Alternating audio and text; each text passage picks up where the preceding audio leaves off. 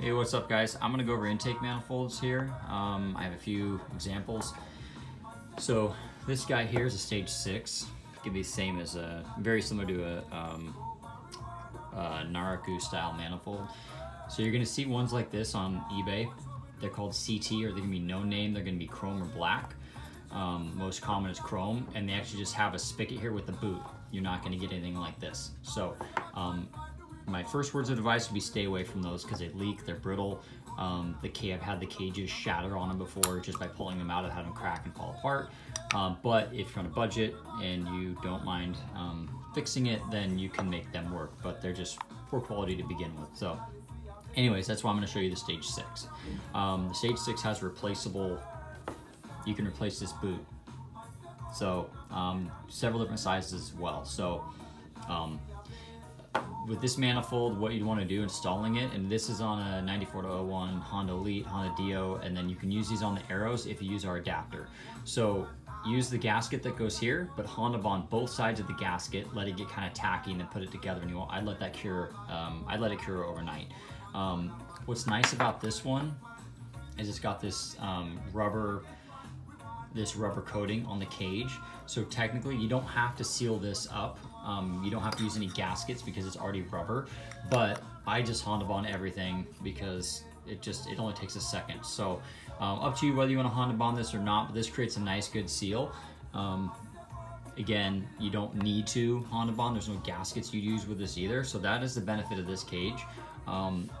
So if you run the CT manifold, again, I wouldn't, but just because of quality. But if you do, what you need to do, so on the CT manifold, this surface is untrue because it's made in China, probably by 3-year-olds. This surface is, no offense to 3-year-olds, this surface is untrue on that manifold. This surface is untrue on the manifold, and so is this one. So what you need to do, if you don't want to go to a machinist, you can actually take a piece of glass or a really, really flat stone or granite, and you can put a really fine grit sandpaper over the top. Like you could use this table. I wouldn't. I'd use a piece of glass or a piece of stone. It's true. Put the sandpaper over the top and just do this. And what that's going to do is that's going to true this surface up to make sure you get a good seal.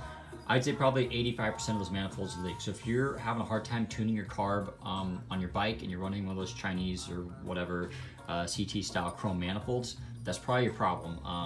I've yet to see one that doesn't leak. So again, put a piece of really fine grit sandpaper or emery cloth or whatever on a really flat piece of surface or flat surface. And I don't mean the ground, I don't mean your carpet or your countertops. I mean a piece of granite or something that's going to be really, really true. That's got a flat, a true flat surface to it. Piece of steel if it's a thick enough piece. But anyways, just work it back and forth, and you're going to see the scratched area. You'll see an area that's going to be untouched, and then the other area that's going to be scratched from the sandpaper and bright. You want to do it until the whole area is bright, because that's showing that the whole area has been sanded equally. So you want to do that on this side, and on this side. So you need to do all those surfaces on the CT. You need to Honda bond it for sure. Don't use the gaskets they give you, but use Honda bond as well. On this manifold, you don't need to do any of that.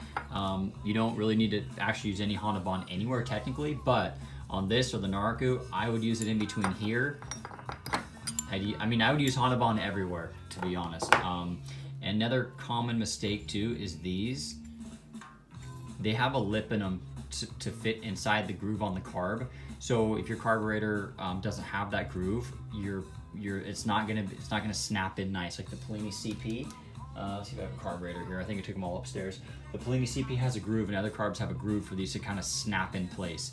And if you over tighten these, you're gonna stress these out, and they're eventually gonna fail too. So you see a lot of them that are cracked around here. They'll crack over time, just like rubber if you keep them outside, high humidity, high heat, or you just simply over tighten it, they'll crack. So these are great manifolds, and Narakus are great manifolds.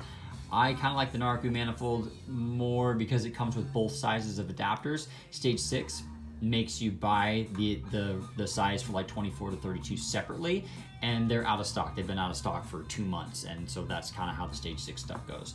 Great product, but just keep in mind this one only comes with a smaller spigot for like a Delorto or CP. It's not going to be the large spigot for like an OKO or whatnot. So anyways, that's the Dio manifold.